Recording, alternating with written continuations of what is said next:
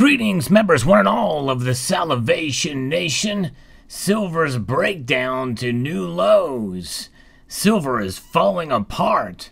Let's explore.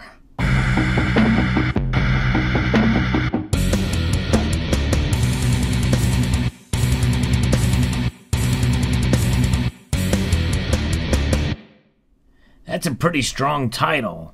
But you know, when you think about it, it was just a few months ago when we thought, well, we were heading towards $30 an ounce. And I actually thought we may see it dip a bit into the summer, but not by this much. I wasn't anticipating it really going much below $25.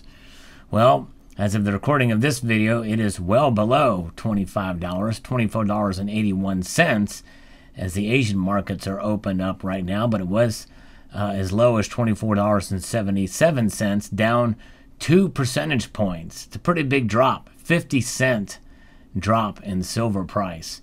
That's a breakdown, folks, and we've been seeing the price of silver dip. In fact, all the precious metals fell, save for gold.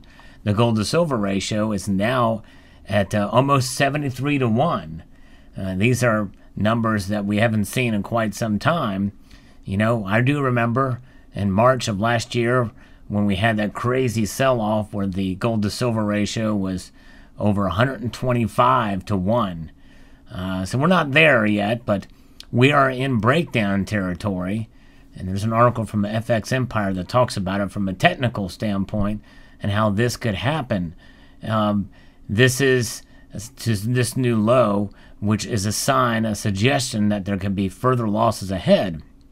If that's going to be the case, then we need to prepare for a move to the low 24s and perhaps a further drop into the $20 level.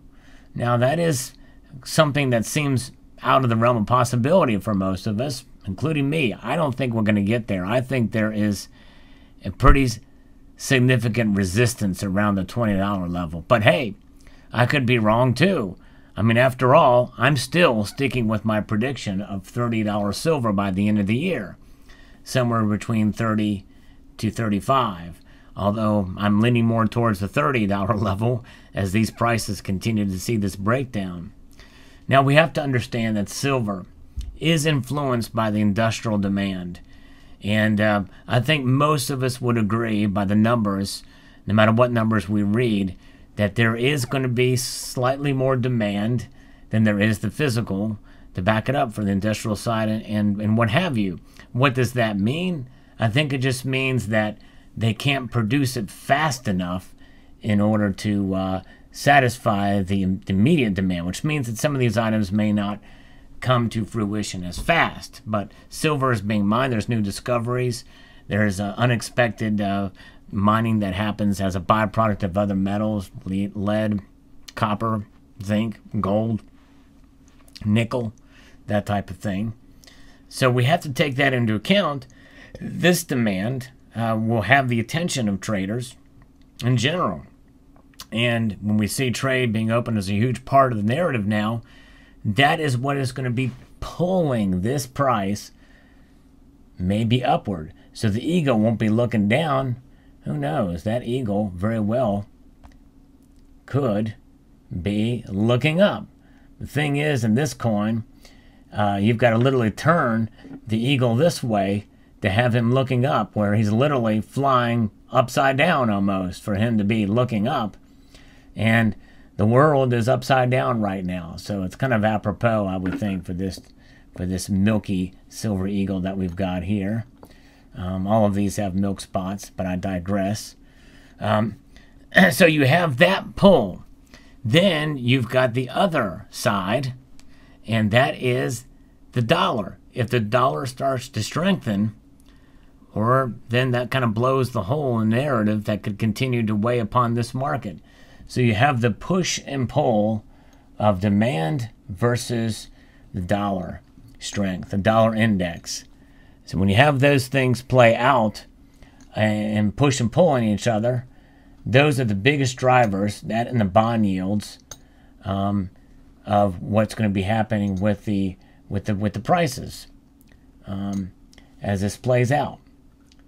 So keep that in mind, that those natural market forces are going to be very powerful drivers as we head into the latter part of the summer here. We are in the hot part of the summer. We're in the midst of the summer months, and that weighs in on things. That humidity just weighs down on these markets, so to speak, unless you live in Arizona or in the desert regions.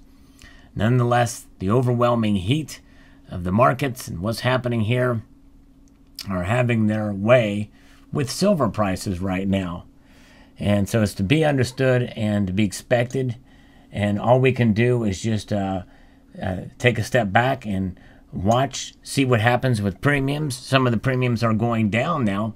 This could mean potentially that there is going to be further demand from the investment side. I don't like to call it investment, but you know what I mean, hedging.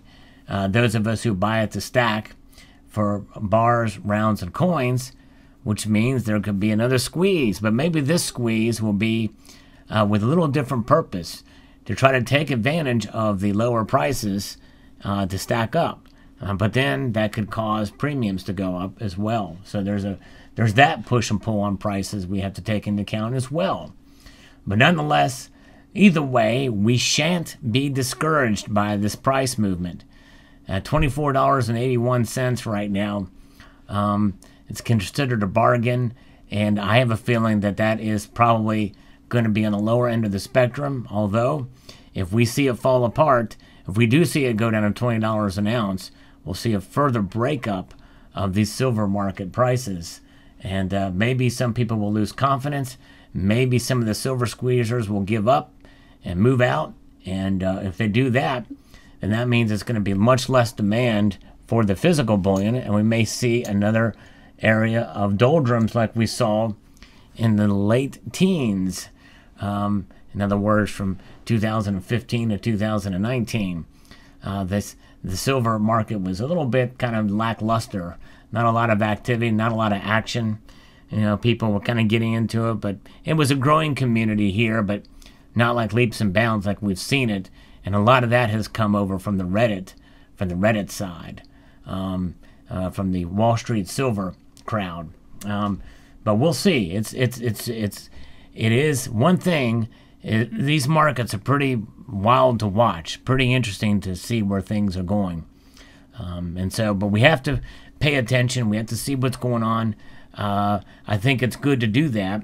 But keep in mind the fundamentals outstretch and survive whatever happens in the market from day to day, week to week, or even year to year, because it's a long-term proposition. And the only way you will lose is if you have to sell or get frustrated and want to sell at a loss. Likely, if you hold on to your silver and utilize smart dollar cost averaging, you will break even at the very best or at the very worst. And that's why I don't like to look at silver as an investment. I like to look at it as a savings vehicle.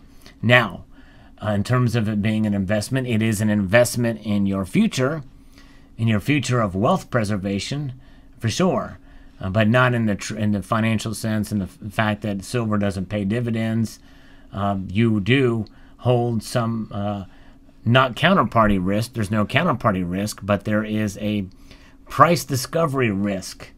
In other words, getting the price discovery out of it is when you are able to see it return to its value adjusted for inflation, swallowing up any premiums you may have paid for in the process.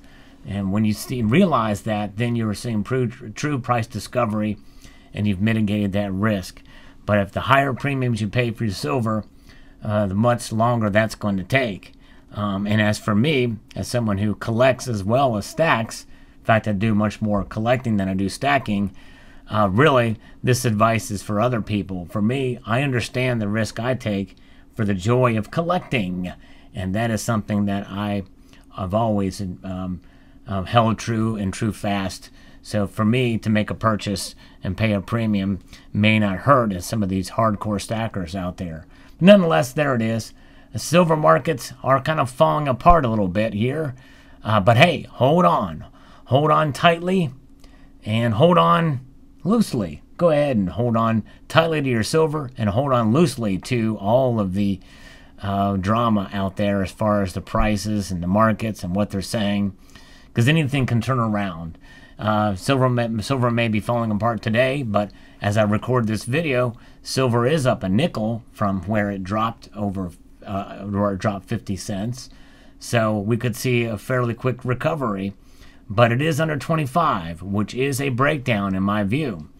So we'll see how it plays out. But I thought I'd share this video as this news had come across. You know, I really wasn't paying that much attention. It was a pretty busy day for me, so I had to pay attention to other things and hadn't already a video planned earlier, so that's why this is being released now. I hope you will check out the other videos I've posted before. I've posted a few, and let me know what your thoughts are there and on this video. And I'd like to extend a multitude of gratitude to you all for taking the time to watch this video, and also encourage you, not just saying it as a closing statement, but I really do hope that you will consider to rate this video, to thumb it up. It does help the algorithm, and I need all the help I can get these days in that area. Share it. It does help when you share the videos across other social media platforms. If you could do that, that would be great. Comment on this video to let me know you're here, or to add some algorithm food. And subscribe and hit that notification bell so that you can be apprised of the latest video that makes its way across your device.